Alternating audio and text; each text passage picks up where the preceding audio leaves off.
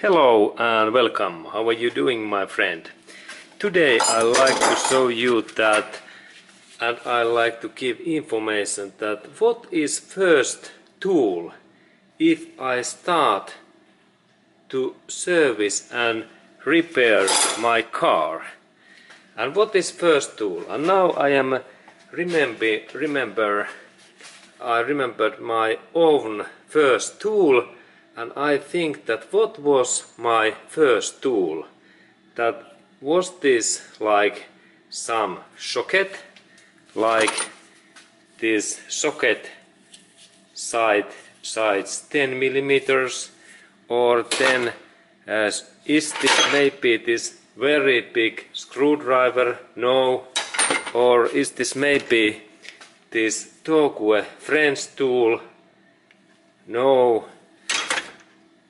And what it might be, because now I have these my tools about, I think that I have couple of hundreds different kind of tools what I use daily basis. And what was my first tool when I started my car repair career in 1980s when I was young boy? And now I remember that I visited with my dad in this big supermarket store, and he bought to me screwdriver, and this was my first tool. And that's I recommend that if you start this your career and you like to purchase this service tool for car service and repairs, I recommend that you purchase good quality tools because they last really long time. And it's good to start to purchase good quality tools. And how I can know that what is good quality tool? There is thing that some tools there is this 10 years or lifetime warranty, and it's good to purchase those tools. And most of like these sockets, it's good to purchase socket where is this lifetime warranty, because or 10 years warranty, because then we don't have any issues. And this is my recommendation.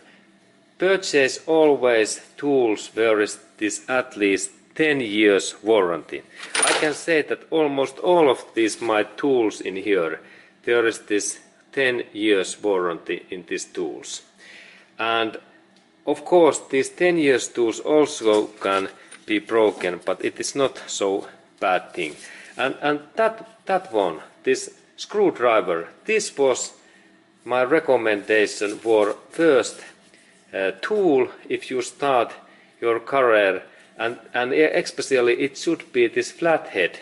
This is flathead screwdriver, and I started my career in that tool, and this was my first tool what I started to use. And next I like to show that what I made when I was like young boy, and I like 10 years boy, and I started to repair my mom's and dad's cars. And let's go to look that next.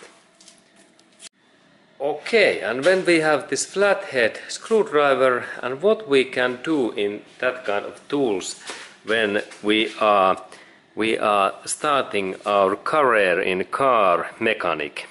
And this is like this first tool what I can recommend.